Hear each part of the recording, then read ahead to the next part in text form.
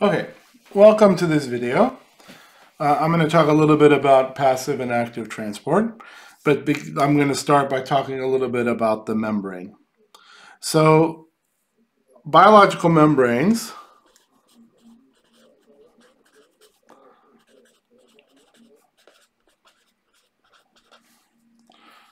are made up of lipids, proteins, and cholesterol, which is also technically a type of lipid, but it's like a fat, right? So we have lipids and proteins. Those are the main things that we're going to talk about today. So let's look at lipids really quickly and see what they look like. Now, generally, when we draw lipids in like cartoonish form, we draw them as a two-tailed head like this. And this is a lipid. And the top of this is hydrophilic.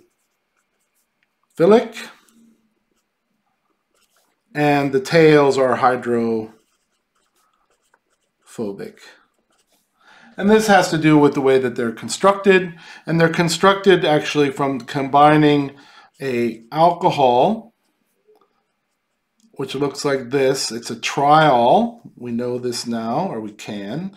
This triol actually has another name called glycerol, but let's keep with the official name. So here we have 1, 2, 3. This is propan 1, 2, 3 triol. Fairly straightforward name. This glycerol, right, combines with a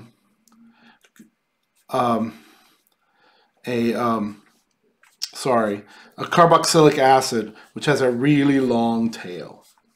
And if a carboxylic acid has a really long tail, we call it a fatty acid.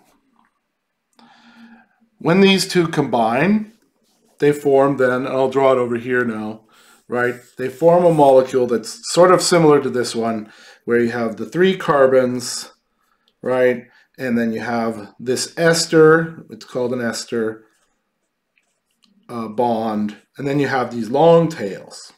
And 2 of these carbons on the original alcohol do this, like so. And then the rest of it, looked like it did before. And then the 3rd carbon sometimes gets this, and then you sometimes call it like a triglyceride or something. But normally then, this one gets one of our phosphate groups, what we've learned so much about, attached. And when the phosphate group gets attached, and you have these 2 tails that are made up of fatty acids, we call it a phospholipid.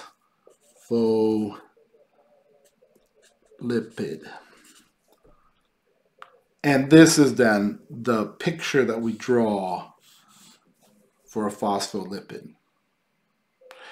And of course, the reason it's hydrophilic, it's even more hydrophilic when there's a phosphate attached, like this. This is not a particularly, does not have all the properties that you need for a proper hydrophilic and hydrophobic part. Where the boundary between fatty acid and carboxylic acid goes usually is around 5 carbons. So longer than 5 carbons usually gets called like a fatty acid.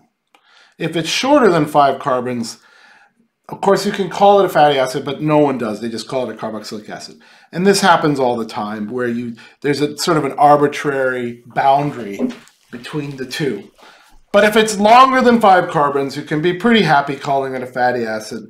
Sometimes these are, of course, have double bonds, and then of course they are unsaturated fatty acids, like olive oil and stuff like that.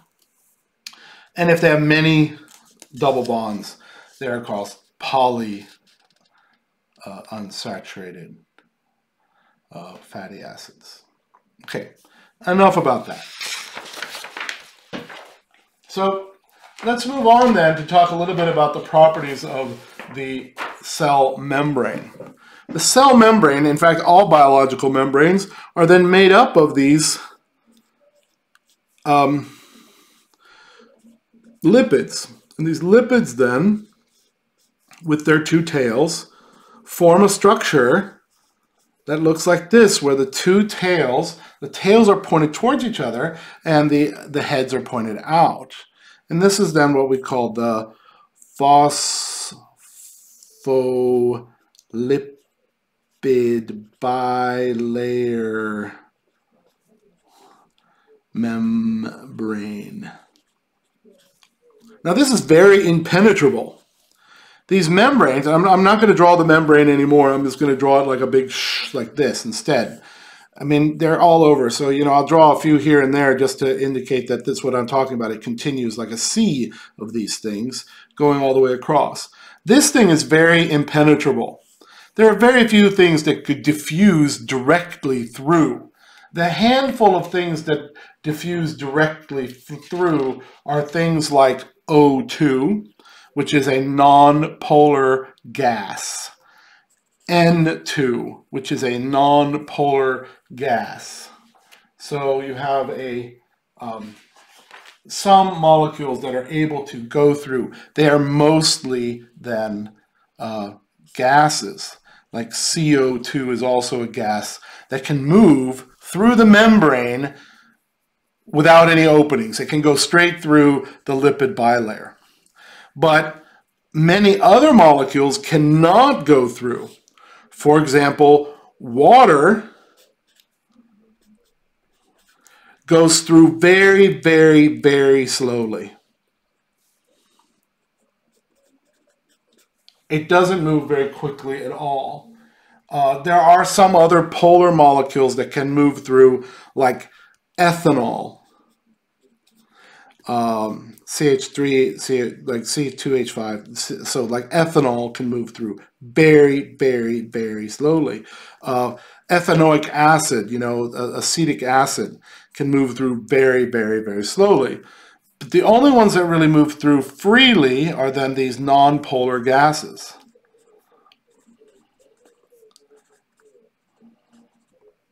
Everything else has to go through some way. And like large molecules like sugar, they don't go through at all. So if I drew this again here, right? If I drew it again, and we're just going to draw these in here really quickly, right? Just to indicate that this is a membrane, right?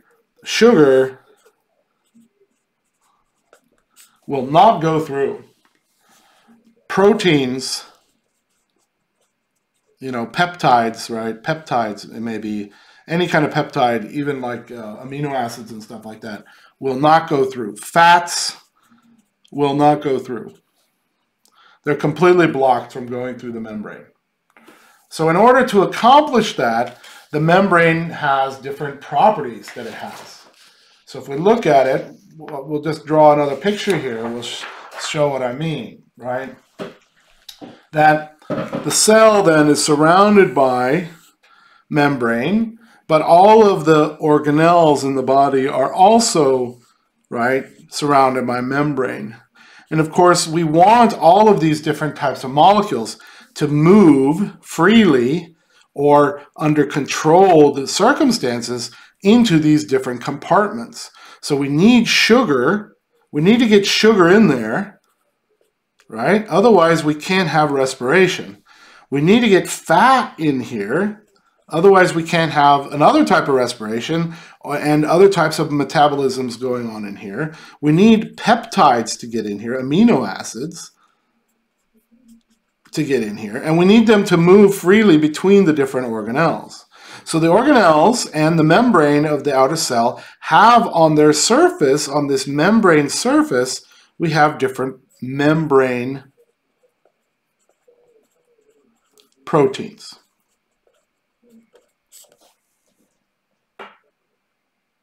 And that's what I'm going to talk about now. So I'm going to draw a really large membrane here at the bottom. And then just to indicate what kind of proteins there are. Okay, these membrane proteins can be on the surface, right? The outer surface. They can be on the inner surface. And it doesn't matter which surface we're talking about. We can talk about the outside of the cell, the inside of the cell. We can talk about the inside of the organelle, the outside of the organelle. We can talk about the inside of the nucleus, the outside of the nucleus. All these, it's all relative speaking here, right? Then you can have proteins that are inside the membrane. So they're stuck in the sea of lipids. Right? They're floating around there in the middle, right? And then you can have proteins that go all the way through from one side to the other. And these are then called transmembrane proteins.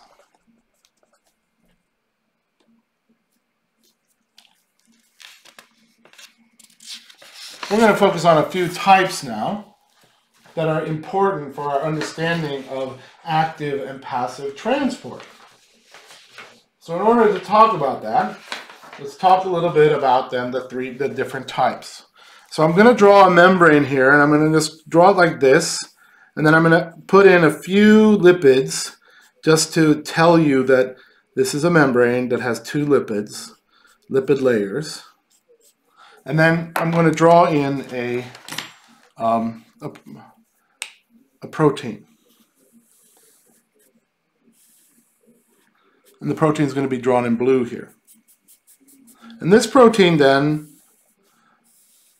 that I'm going to draw first, is called a channel.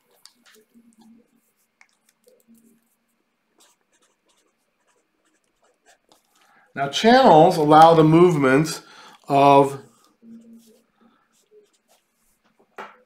specific particles through the membrane as if it were just a hole sometimes. So let's put this sodium plus here. And so now this channel now becomes a sodium channel. We could put potassium here, then this channel would be a potassium channel. Sometimes they can use the same channel, but often they have their own unique channel to go through the membrane. So this channel then is for, a specific particle, and it allows the movement.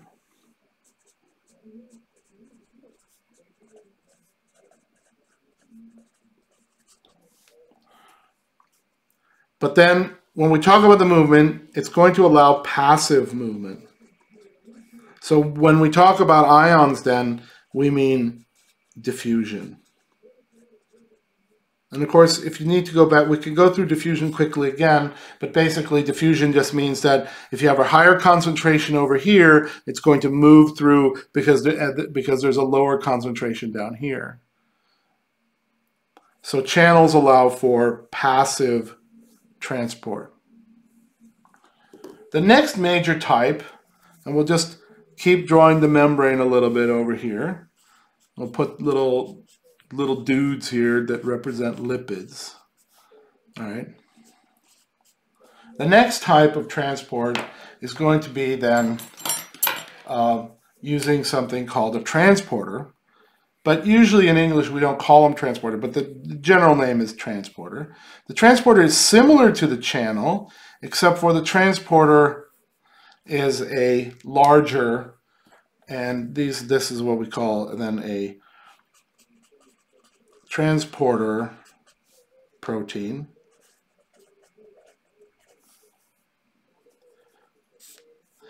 But oftentimes we call them pumps. And we'll get into why they're called pumps in just a little bit. These transporter proteins allow for the movement of larger molecules. So here we have the movement of something larger. Right? And they're very specific. So these are small. Channels allow for the movement of small ions usually, small atoms, charged atoms and stuff.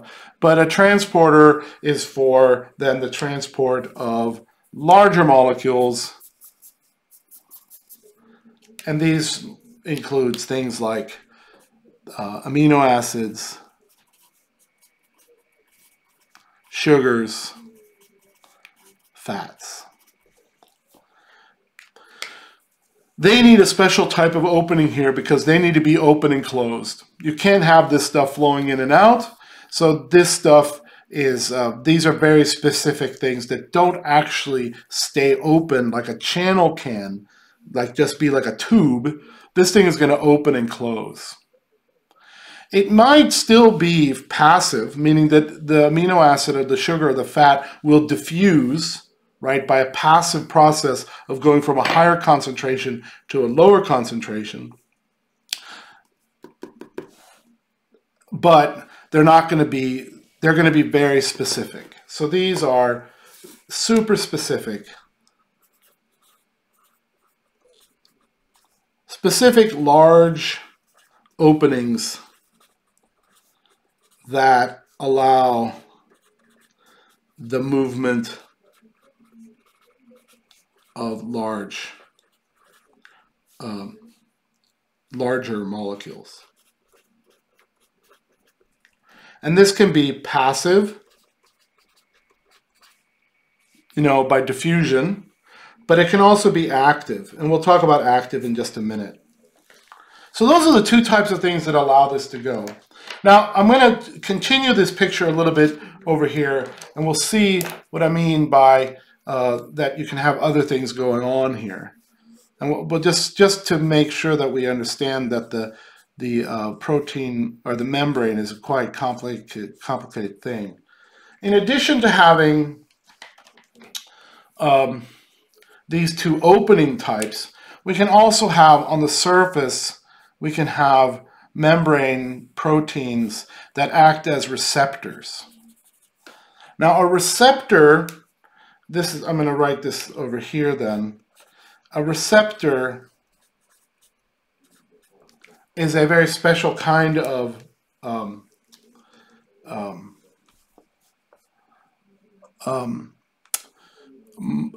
protein that can take up a substance from outside of the cell or outside of the membrane and has an active site for that, and that somehow communicates some sort of information into the cell or changes shape when this thing attaches. And we'll get to that in just a minute. So this thing, signal substance, triggers a change.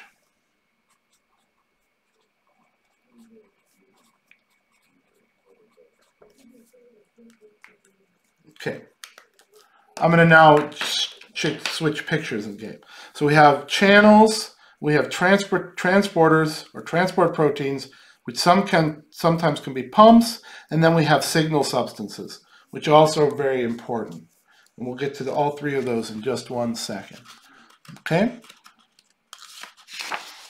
So I'm going to talk a little bit about channels first. But basically when I talk about channels, I'm just going to basically be repeating some of the things that we've learned earlier about diffusion. Okay, so here's our membrane. And here's our channel. See if I have the right color in front of me. I think I do now. So here's our channel.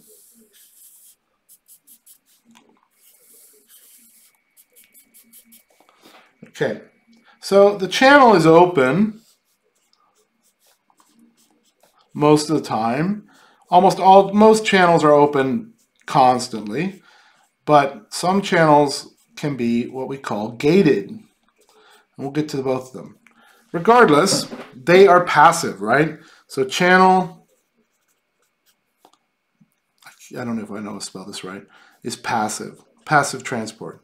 And by passive transport, we mean diffusion. And if you don't remember what diffusion is then, right, it's the movement of substances from the higher concentration to lower. So movement from high concentration to low concentration. So if we have a high concentration of Na plus on this side of the membrane, and we have a low concentration of Na plus on this side of the membrane, this is going to move through the channel into here to equal out the concentrations on both sides of the channel. The interesting thing about many channels is that they have the ability to close. So the channel can be what we call gated.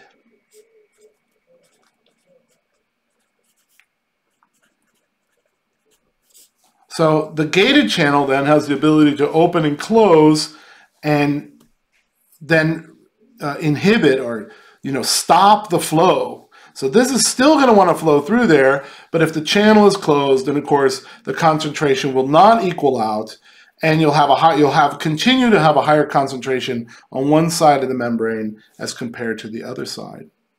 These channels or these gates can often be controlled, and these are often controlled then by some sort of signal substance. So these things have these enzymes, or these are actually enzymes then, because they have some sort of active site that regulates the opening and closing of the gate.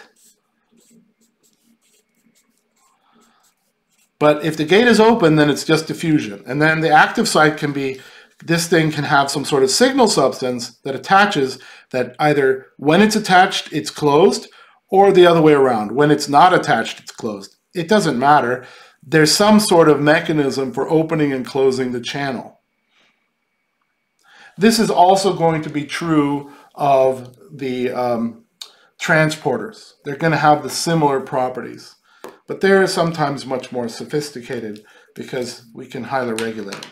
So I'm going to talk a little bit about a transporter that is really important, that also works on the principle of diffusion. Can I turn it around? Yeah, that looks pretty good. So let's look at then a transporter that's really important. So one transporter that's extremely important, I'm not going to go into all the details, right, so here's my membrane, here's the other side of the membrane on the other side of the protein, and here we have our transporter. There's a particularly important one on most cells, a transporter, or a larger thing, where the signal substance is actually then, this is the opening and closing of this is controlled by a molecule called insulin. So in the presence of insulin, then this transporter will open, and it will allow for the diffusion of sugar from the blood, right? This is blood up here, right? Blood. It's blue blood, like the king. So you have sugar in the blood, and then it's diffusing out of the capillaries, and it's filling the spaces around the cells, and then, but it will continue, it will do it even faster if the cells allow the sugar to enter. But the cells won't allow the sugar to enter unless there's insulin present. So insulin will then regulate the transporter that allows the passive transport of sugar into the cell. So this is the cell down here. And that's sort of another example then of a transporter. And now let's talk a little bit about then these receptors that I mentioned earlier. Right? Receptors can have all sorts of different functions. I'm going to talk about one in specific. So this is going to be a kind of a larger drawing here, but we're going to draw then the receptor here. And the receptor sits here, and then you have the receptor site, and here's our thing. Let's say that this receptor has an active site that allows for the importation of something like fat. Now, when a fat molecule approaches a cell, the fat's not something that the cell's going to take in usually by transport. It's going to do something a little bit unique. So here's our receptor, and it's identified, oh, this is a big piece of fat or lipids that I want to import into the cell. what's going to happen is that this is going to attach to the receptor, and I'm not going to draw very many more details of the membrane now. The receptor is going to attach here, or the little molecule, the signal substance that attaches to this particular receptor is going to attach, and now you've got a fat globule attached to the outer membrane of this whatever, cell, vesicle, or organelle. The organelle now, this membrane is now going to actually, this receptor is now going to change shape, and it's going to cause the membrane to buckle or go inwards. So the receptor has now caused some sort of structural change in the membrane itself, which causes the membrane to sort of buckle inwards. And as it buckles inwards, the fat molecule starts to become surrounded by membrane. And as it does so, the membrane will become even more, pushed in and more buckled until finally you actually get kind of like a bubble forming.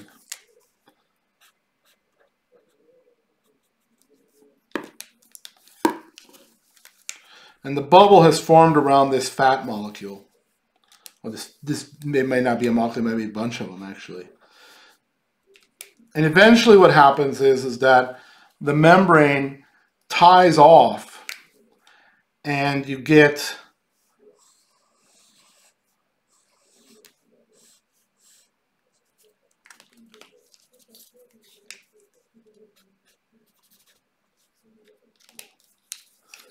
a vesicle.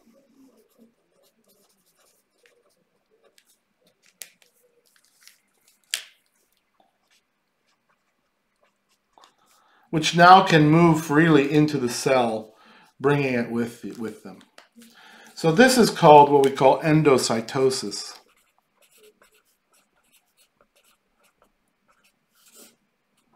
Which literally means bringing into the cell. Endo, into, cytos, cell, into cell. This can happen when you have receptors on the outside surface. Okay? So that's one type of transport that is not passive, not diffusion or osmosis. The second type that I'm going to talk about now is reliant on a special type of transporter. So I'm going to draw one more drawing here. Make sure that you understand it's a lipid bilayer on each side, right? So and now we're going to draw a special transporter in here. So this transporter is going to have a special shape. I'm going to draw it like kind of like a peach or like open, I don't know, like pie that's been cut in half or something. I don't know. It's hard, like so. Now this, we're going to call this a pump. Now we're going to call this the outside. And we're going to call this the inside. It doesn't matter where they are, but let's say it's the outside of the cell, and this is the inside of the cell. Now, let's say we want to transport something from the outside to the cell to the inside. The only time we would want to do this is if we want to transport it against the gradient. So when we talk about active transport,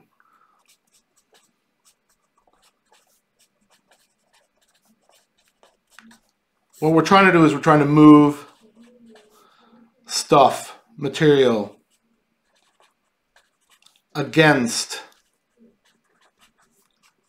the gradient. That means that we have a high concentration on the inside. Let's say we have a high concentration of calcium 2+ in here, and we have a low concentration or a lower concentration of calcium 2+ on the outside. But we still want to bring this in, where we want to increase the concentration even more. So what we have here is we have a bunch of active sites for calcium. So let's find a color for calcium, like purple is a lovely color, I think. So we take calcium and we put it on here. There's an active site here that maybe allows for the attachment of 2 calciums.